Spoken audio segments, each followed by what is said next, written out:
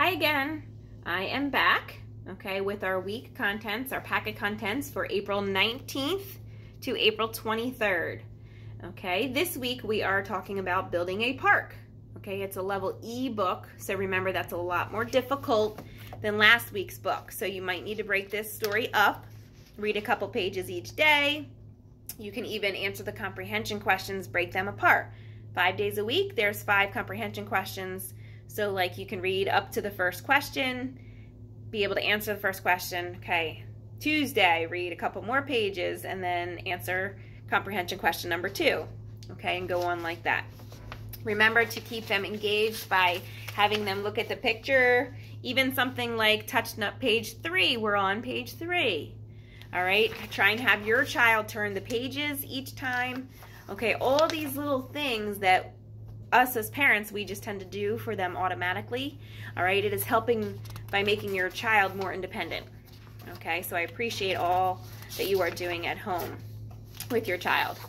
All right, the next thing in the packet is our comprehension, communication board. Okay, remember that yes and no at the top. All right, and you can use these to answer questions. You can even take, all right, another piece of paper and cover up part of it. Okay, if it's way too much for your child, okay, ask them a question that they can answer from these choices. Okay, because sometimes too much choice is very overwhelming. All right, the next thing we have are 5 comprehension questions. All right, remember you can cover up one of our choices, so they're only having to choose between 2. If your child can't choose between 2, that's okay also. Cover up the 2 that are not the correct choice and have them, this way it's like, you know, they can't make a mistake. They're gonna only choose that one picture. Remember to get excited, tell them great job, good choice, because remember we are still encouraging them to do their work. All right, the next page is another sort. We are sorting between things that hurt the environment and things that help our environment. All right, the page behind it, okay, you always want to try and use the ones with the pictures right now. That's where my guys are. So cut these out and have them ready to go. All right, and you're going to say, oh, what do? We throw away our trash. That helps the environment. So we're going to have them put it in that helps circle.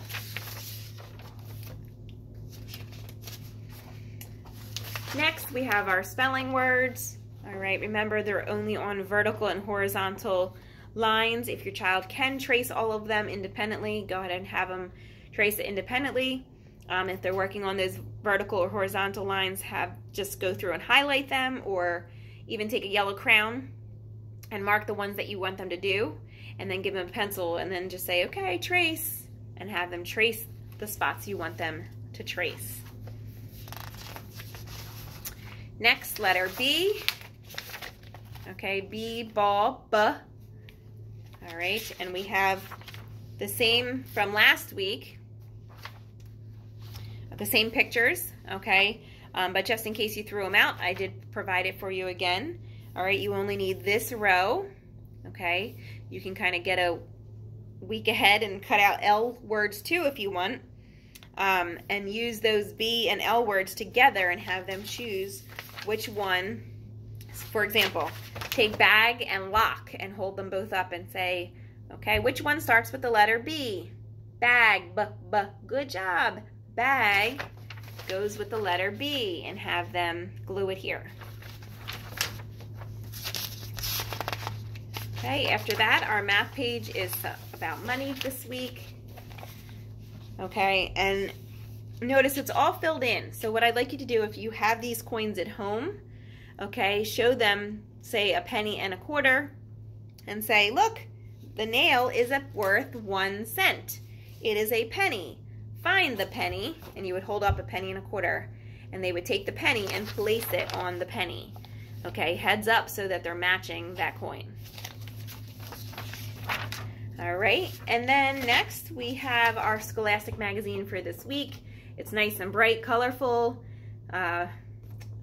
Please read through this with your child. Okay, Big Day for Ducklings. Remember to keep them engaged by having them touch the number 1 or touch the yellow square. All right, as you read, have them point and read so that they learn to go left to right, top to bottom. All right, and then on the back is some questions if you'd like to do them with your child. All right, remember, as always, if you need anything, please don't hesitate to reach out on Class Dojo. Message me if you need anything, if you need any additional work. Remember, there are things virtually that you can go on and complete as well.